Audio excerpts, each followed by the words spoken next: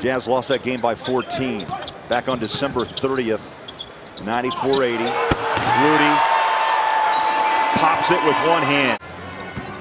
Hood picked up by Wiggins, 10 on the shot. We played 3 minutes here in the opening quarter. Hood has a good look. Bang. 3-ball. Rubio inside, blocked by Gobert. I like this adjustment a lot because it keeps Gobert at the rim where he can be effective blocking shots. And Favors now playing and running the court. Try to put it down around the knees of Favors. Hood's involved in a lot of the action right now for the Jazz. Free to shoot left hand. Beautiful move. It's been the Hood show. Throw by Hayward. Some Minnesota fans would disagree with me on that. Of course. As they should. Favors on a stop and pop. Free throw line jumper good. Derek rattles in his 10-point. Can he rise to the superstar level? Clock's not running. A little slow. Hayward fires down 2.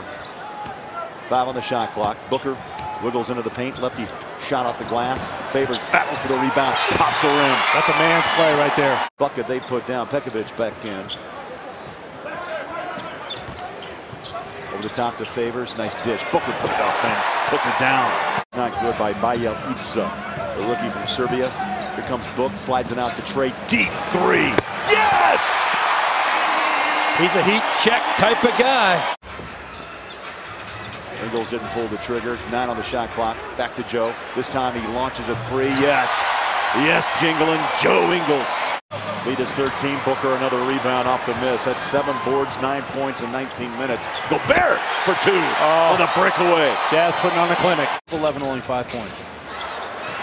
The Jazz have taken Wiggins out of the game. Hayward catch and shoot 3. Yes. Big shot Hayward. He's got 10 double figures.